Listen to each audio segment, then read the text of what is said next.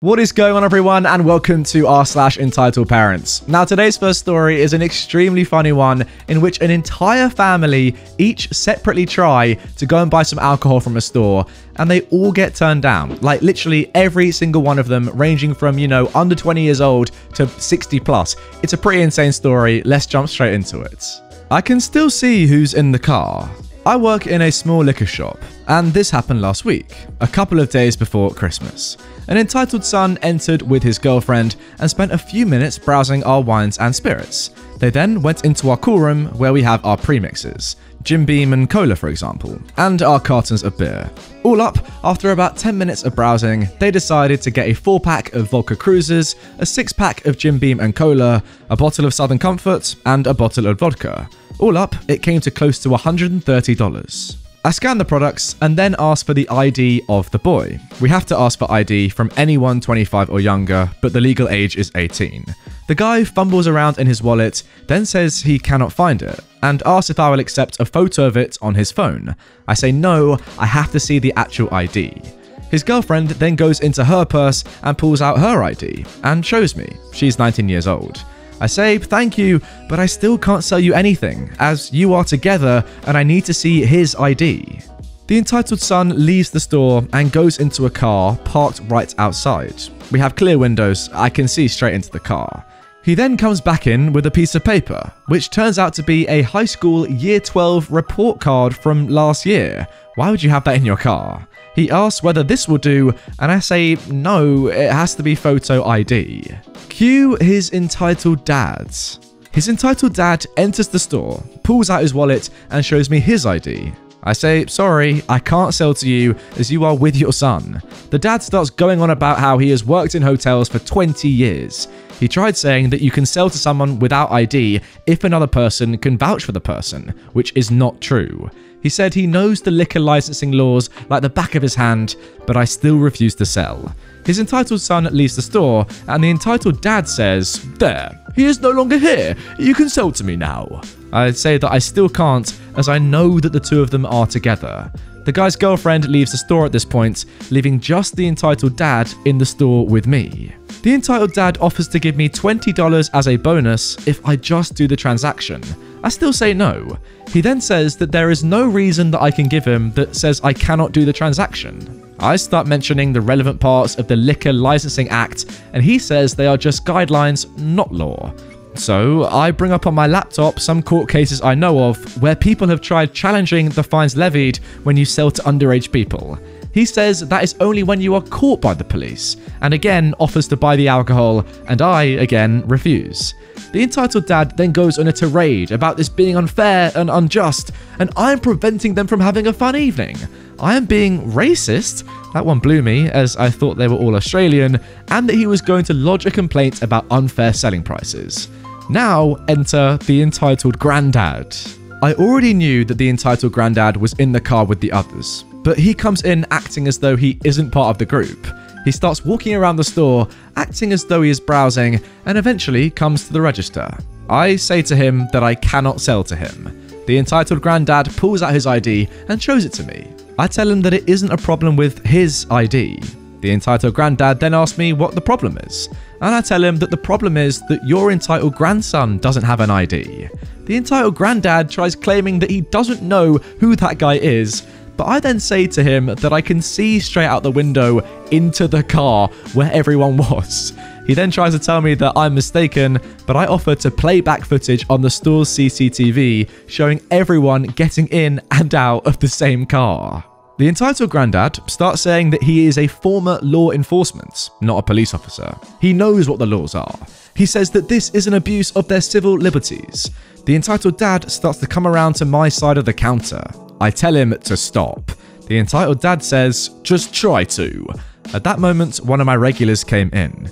We have a running joke between us about him being a detective, due to some things he discovered on the internet for me that I couldn't find. So, as he came in, I said, hello detective. The regular customer, now acting as a detective, said hello to me. The look on the entitled dad and the entitled granddad's faces when I said hello detective was priceless. I start talking to the regular customer about what this entitled dad and entitled granddad were doing in the store, but before I had even gotten through the first sentence, they had both hot-footed it out of the store and into the same very car. We turned and looked and watched them speed away. Honestly, guys, it's starting to feel like partway through that story it became like a circus, you know. One member of the family goes in, another one goes out, they keep rotating. It's just like, I don't know what's going on here. They're just subbing in for one another, each trying to do the exact same thing, knowing that it's not going to work. I don't even know why they're bothering. At that point, should you just go to another store? You would have saved so much time. Like, you've wasted everyone's time here. You could have been doing something way much more valuable with your time than just trying the same technique over and over again. Imagine the entitled granddad coming in though, like, what an image, just acting like he wasn't involved with anyone else in his entire family who happened to be in the store. Oh, you know what? Sorry, you're not buying this selection of alcohol anymore. I'll get it. How about that? I'll get it. And I'll get the exact same bottles that you were going to get just by chance. You know, we're not together or anything. Don't worry about that. Even though we look the same. This is my son and my grandson's girlfriend. Don't worry about that. I'll just get the same stuff. Oh, thank you. See you later. Like, did you really think that was going to work? Really? Don't get me wrong. It is annoying because I've had the exact same thing happen to me. When you go into a store and you want to buy alcohol, right? And, you know, just one person in your group doesn't have their ID, and it can ruin it because obviously, you know, you have to check everyone's ID. That is policy in a lot of countries, definitely in the UK, and it sounds like in Australia as well. And it can be very annoying, but, you know, it is policy and it is actually legal. You have to check everyone's ID in a group if you think they're under the age of 25, not just 18, 25 as well. So, yeah. You know, it makes sense. And don't take the bribe. If you do work in a store, please don't ever take the bribe because your whole store could be shut down if people find out about what you've done. So OP, you obviously did the right thing there. But yeah, I don't know why these customers didn't realize that it just wasn't going to work. Now moving on to our second story. Entitled parent barges into gas station, makes someone cry, and calls us workers headless chickens. If today couldn't get any more worse, well, it sure did. I start my morning at a gas station at 6 AM. My manager, who doesn't work weekends, changed the roster on Wednesday. So we had someone who wasn't meant to start till 1:30 turn up at 6. We sent him home. The guy who was meant to start at 7 didn't show up till 10:30. His previous roster had him at 12 PM start, not 7 AM. And the guy who was meant to be there at 10 started at 9:30 to help us. When I got there this morning, there were 3 of us. The other 2 had started at 5 AM. One of them had his birthday party yesterday and was high on drugs and came into work with 0 sleep. When he went on his half around 8 AM, he didn't even come back, leaving me and one other worker to cover the shop for an hour before someone else turned up. It was busy. Once we got our third person in, the other went on his half. Our manager stuffed up by changing rosters and not telling anyone. We did manage to survive till our manager came in along with 2 more staff though. So, this story happened just after 1:30 PM today. One of the guys who started at 5 AM had just clocked out as he was just finished for the day. I was in the break room coming back out after having a water, and one of the new employees was calling me over to deal with a customer. Hello, what seems to be the problem? Of course it was a Karen. Hello, I've been in and gotten this number to ring your manager and he isn't picking up. My daughter came in 30 minutes ago and got treated poorly. I want to speak to your manager in charge. I said I would try and find him, but it turned out he left ages ago. He came in at 11 and left at 12:30. I do apologise, but he isn't on site at the moment. Have you tried leaving a message? What? So you are telling me that there is no manager here? Are you all running around like headless chickens? I do assure you that we are trained for what we have been doing, but anything in the office we have not. So what I'm hearing is that if there was a fire and the place burned down, well, who would you ring? When's your manager going to be in next? Well, we would ring the emergency line and then ring our manager on his personal phone. Our manager will be in on Monday and he doesn't work weekends. Okay then, give me his personal number. Well, I cannot do that due to privacy. Well, then where was the 5 AM guy who was manager today? One of the new employees mentioned the 5 AM guy who's our administrator. He is not a manager. The 5 AM guy has clocked off for the day and has gone home since he started at 5 AM. Also, he is not a manager. She then starts repeating the same story. What if this place burned down? Blah, blah, blah. At this point, a nice other customer gets involved. Hey, excuse me, Karen, but you can't come in here, push in front of the line, and make a young girl cry. We were very busy, and this nice customer had witnessed the whole thing. As soon as I heard "make a young girl cry," there was only one other person working other than me who was a girl, so I knew who it was. At that moment then, I leave the Karen alone to deal with my crying co-worker as she is still trying to serve other people. The 5 a.m. guy was still in the office, but didn't want to come out because he knew the truth. The Karen's daughter did a drive-off the other day, and he had to do the manual fuel correction to get her to pay it. The 5 a.m. guy just said what he tells everyone with the drive-off in our systems. I go back out to once again say that Karen has to call our manager and leave a message. I also pulled her up on the fact that she made one of our staff members cry, and that this was the ending of her first week here. "I just remember who served me. It was this man here." She says this, pointing at a tall employee. "But mom, he has only just started working for the day." "Listen here, there is a photo out back with my daughter and my license plates." Then she tells me her number plates. "I'm sorry, I cannot get that for you as it is private information on that paper, and you are not the person in the photo. So, due to regulations, I cannot give that to you." "Well, go get it and put it right here. Then you're not handing it to me, you're just showing it." Once again, I cannot do that, it's a breach of policy. She got fed up with me following the rules and left yelling. "Your manager is going to hear about this," she said. I was glad once she left. 30 minutes of saying the exact same thing is annoying. The 5 a.m. guy was still in the office. We had a talk about what happened, and both of us couldn't do anything related to the store. Only our manager can. Yeah, I imagine that would be a very tough situation when you physically can't do anything else more than you were already doing, and you've got this like horrible customer who is just, breathing fire at you, just being absolutely toxic and not listening to a word you're saying really, when you're literally telling them, genuinely, there's nothing more I can do here. I'm very sorry, but I don't have the power, the influence. I'm not allowed to do more than just say, please call the manager, our manager, leave a message, and then she will sort it when they can. They're not working right now, and I literally can't even do the things you're asking me to do because it's not my job to. I'm literally not allowed. I don't know what more you can do in this situation. And that honestly must be one of the worst things about working in any sort of like customer service job or a store. When someone like this, you're having to deal with a horrible Karen like this, and they're genuinely not even listening to a word you're saying, just making your life horrible. Guys, if you have any like little stories about you working in customer service or a shop like this, dealing with customers like this, drop them down below, because I bet it's happened to loads of you watching right now, and I want to hear your stories from hell, to be honest. Now moving on to our final story. Karen doesn't wait in lines. Or does she? I am so excited to have finally had a live Karen encounter. One where you're not thinking later of things you should have said. I'm making lasagna tonight. I needed a few ingredients, so off to the grocery store I went. I really wasn't in the mood to go out, so I was trying to get in and out of there quickly, since I only needed a few items. Throughout my shopping, I noticed a woman with her young boy who was probably about 6 or 7 years old. I passed them a couple of times and could hear her nagging him or yelling at him. She was bumping into other shoppers without excusing herself and would huff as if the fact that she can't walk and push a cart at the same time was everyone else's fault. I got my items and headed to the checkout. There were only 2 lines open, but it wasn't crowded.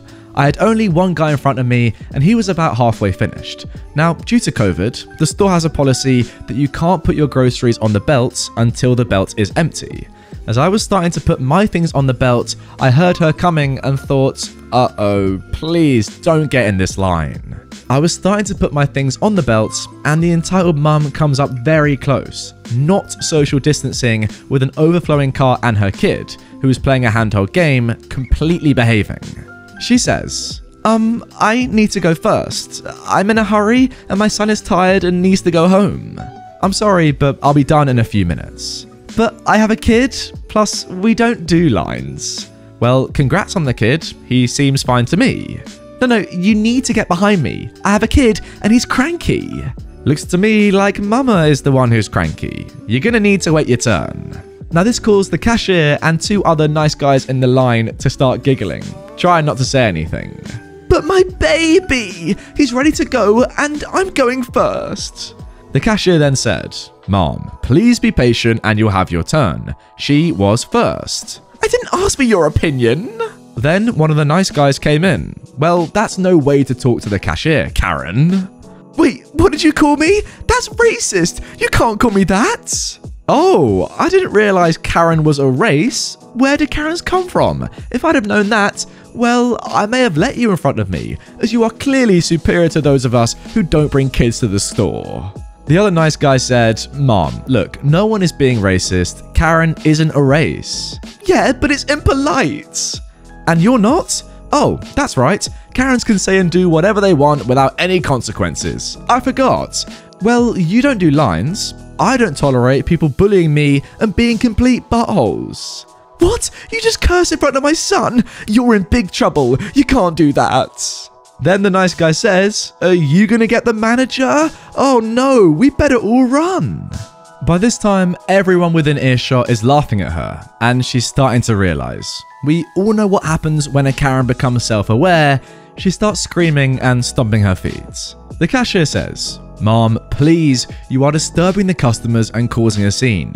You can start loading your groceries now, but if you continue with this, you are going to be asked to leave. But they're teasing me, and all I did was ask to go ahead of her because of my kid, who, by the way, is still being quiet. She verbally assaulted me, and he was racist by calling me Karen. What are you going to do about this? This is your last chance. One more disruption, and you're leaving. Yeah, Karen, stop disrupting, another nice guy said.